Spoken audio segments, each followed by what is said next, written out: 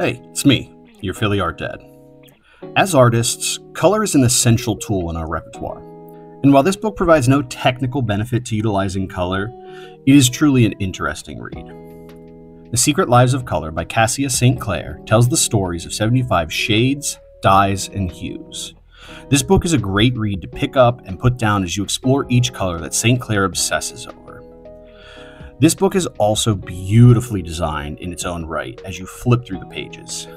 Each chapter has a stunning gradient for the colors in the following chapter, and the rainbow of the painted edge effect that the design provides is just mesmerizing to look at.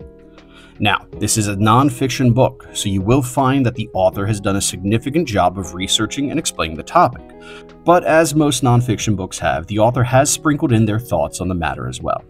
Regardless of this, the book is a great dive into the colors that we spread on the preferred surface of our creative work.